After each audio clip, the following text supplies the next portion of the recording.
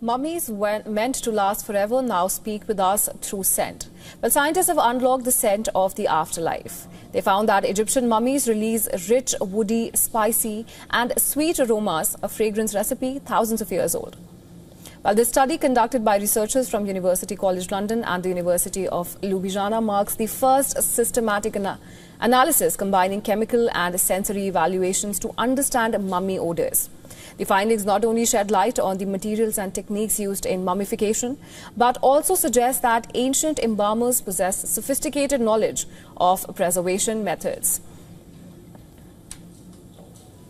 We worked with human analysts who smell the volumes of air that we capture from inside the sarcophagus and describe their smells. So some of the smells were sweet, woody, resin-like, some of them even tea-like, so they smell like black tea.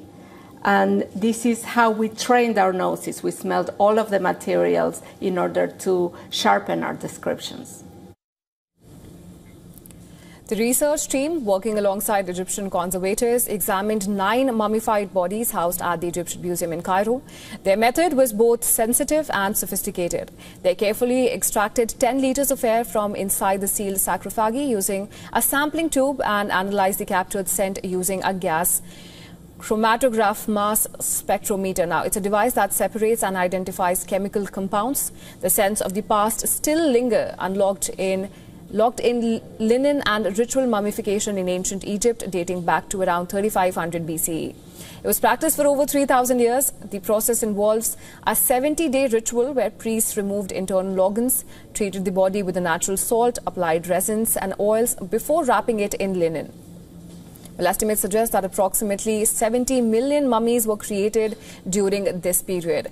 Recent archaeological discoveries, such as the unearthing of over 1,400 mummies in Aswan, City of the Dead, highlight the extensive cultural importance of mummification practices. Researchers now hope that museums can bring these smellscapes to life, allowing visitors to literally breathe in as well as explore a new sensory dimension of the ancient world, forming a deeper emotional connection to the past.